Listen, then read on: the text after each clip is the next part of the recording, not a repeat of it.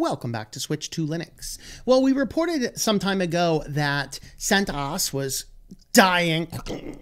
They put an end to it. Of course, CentOS 6, I believe, is dead today. I think, like, completely.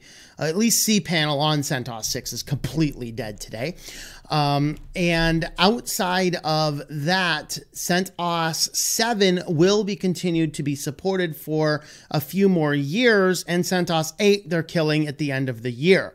And so that was really a big thing, and it happened fairly suddenly in some people's eyes. And so in reality, this caused a lot of people to scramble around.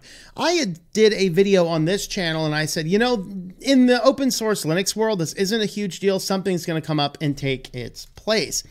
And what we've seen is a number of Linux distributions coming out. There have been a few other Linux distributions out there, but another one has just dropped yesterday with a new stable release, and that is AlmaLinux. And they are promoting themselves as a direct drop-in replacement. In fact, I believe they even have some upgrade scripts. So if you're running an old version of CentOS, you can actually upgrade directly to this without anything else. I've not tested it. I've not even spun up this distribution. I just wanted to bring it to your attention today. So here is their website, which is at almalinux.org. And this is actually their release announcement. So the stable release is now live, and they just posted this out yesterday. And this one is actually called AlmaLinux 8. So either they're pulling their naming convention from something else, or they've been working on development builds for a while. This is built from CloudLinux, which was one of the other Linux distributions you could run CPanel on, but I do believe that one also has some extra costs associated with it.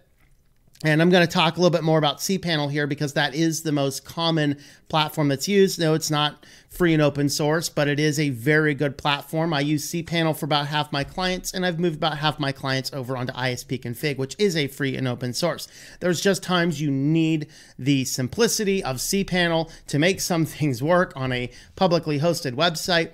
And so really that's why I was having a look at other Linux distributions that can support it. Of course, CPanel said, hey, we're going to start supporting Ubuntu soon, which is also pretty big news as well. But they actually did a whole video, and AlmaLinux team, if you're watching this, you do need to fix your video here. You can't watch it on your website because of your YouTube settings, but you do not have to be signed in to view it. The video is viewable over here on YouTube. Just click on the little YouTube button down there, and they have about an hour and 19-minute live stream talking about it. And this looks like it's going to be a direct replacement. It is based on, it is an open source Red Hat fork built by the team at CloudLinux, and this is basically like the CentOS of CloudLinux. So it should work with all of your Red Hat type resources, should work with all your CentOS type resources, and they are promising a stable long-term support for forever free Linux distribution. And so definitely if you are in the market of this, if you're still scrambling to figure out what to do with CentOS, I believe they actually have ways to upgrade it. So CentOS-like distribution based on precise Red Hat Linux clone, production ready and stable, matching Red Hat features, and enjoy the predictability of a stable release issued in tandem with Red Hat. You can effortlessly switch from CentOS. Switching distributions is usually costly and time-consuming, but that's not the case when switching from CentOS to AlmaLinux. Switching is easy and almost instantaneous.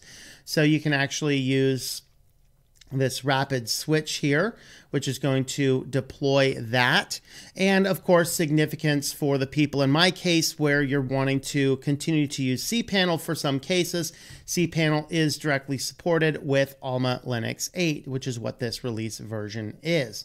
So over here, I mean, the red boxes are the warnings about the licensing. You do have to cover your licensing there. And then they just kind of cover everything that you need. And then you're all set to go. So if you are looking for a direct replacement drop-in for CentOS, definitely have a look at AlmaLinux.